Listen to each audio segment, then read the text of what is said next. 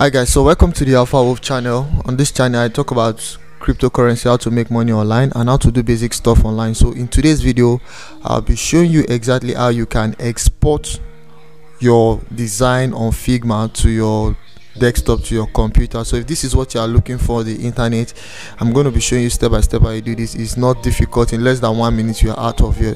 All you need to do is to just go to your design. For you to want to export your design, that means you've created a design already. Let's say you have a design, and in this situation let's use this design.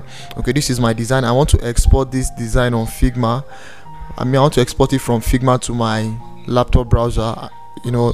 What you need to do is to click on that design. You click on the frame, right?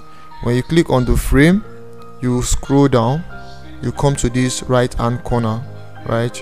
You scroll down to the end, this right hand corner where you see all these frame layers, layout. You scroll to the end, you're going to see effect, export, preview and stuff.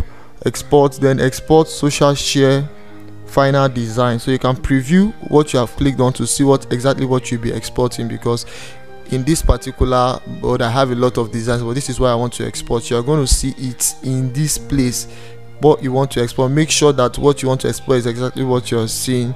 Then the next thing, you're going to click on export social share final design. Once you click on it, then you notice a download will be showing somewhere below on your system. All you need to do is to go to your downloads. If you go to your downloads, you're going to see their latest file that is downloaded. Look at it, social share design. Look at it. Check the time, 11:02. Let me go to the properties. It's going to be exactly the same time. Look at the time, 11:01 48 seconds. So guys, this is how you export an image or your design on Figma, right? If you find this video interesting, make sure you hit the subscribe button, turn my bell post notification on.